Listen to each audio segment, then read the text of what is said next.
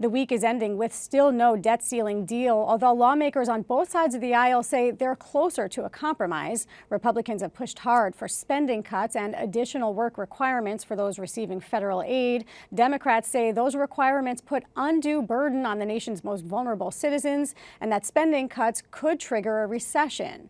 But if a deal isn't struck by next week, financial turmoil could ensue, from a crashing stock market to a credit downgrade that would harm the U.S.'s ability to borrow money.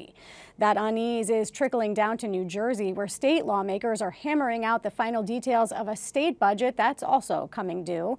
And as senior political correspondent David Cruz reports, a new proposal called Stay NJ was introduced by Assembly Speaker Craig Coughlin, and it's provoking some infighting among Democrats. We want all seniors to stay in the state of New Jersey. There's no data per se that shows a mass exodus of seniors fleeing New Jersey. In fact, from 2010 to 2020, the number of seniors in New Jersey actually grew about 4%. So seniors are kind of already staying. But Speaker Coughlin says there's anecdotal evidence from seniors who suggest they might have to think about leaving the state. They're concerned because their property taxes are putting a real drain on their ability to stay here in New Jersey, hence the name, Stay NJ. We see what you did there.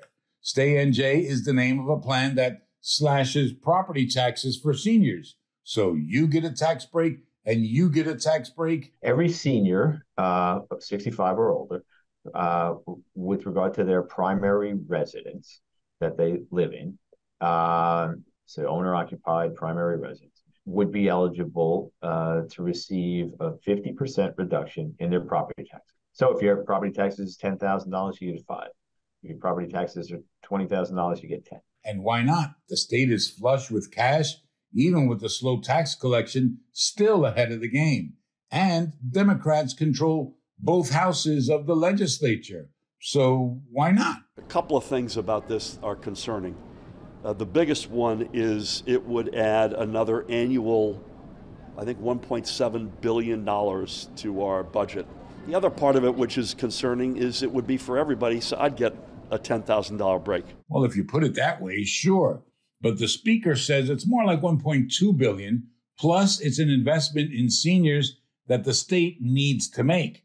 The Senate president issued a statement of support, but the governor remains steadfast enough that administration sources say they're working up contingencies for a shutdown. That escalated quickly. But, says budget and finance writer John Reitmeyer, don't cancel your Independence Day plans just yet. Does this sound to you like it's such a serious, dire proposal that these guys would go to the mat on this? Not at all. This is that time of the year in the budget process when public hearings have ended and there's negotiations that take place. And so we see people negotiating sometimes in public, putting out big proposals. And then we see a lot of negotiations that play out behind closed doors where the details of the new budget get ironed out. And that process has just begun, so no need for concern just yet. Still, remember, in the event of a shutdown, beaches in the state will be open, just not Island Beach State Park. But your state parks from Liberty State to Cape May Point would be closed.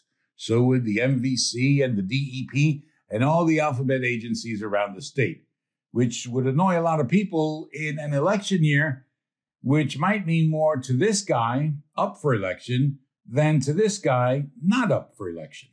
I don't think we should be in the business of giving the likes of me tax breaks. So we're serious. Nobody takes a shutdown lightly. It is a big deal, and we're more than a month away from the deadline.